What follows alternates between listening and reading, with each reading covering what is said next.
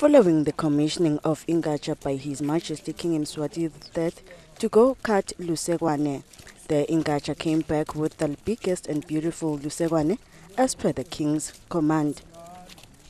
The Ingatja was very energetic when they left Engabezweni. Even though it was a long journey, the Ingatja was seen stronger and happy along the way.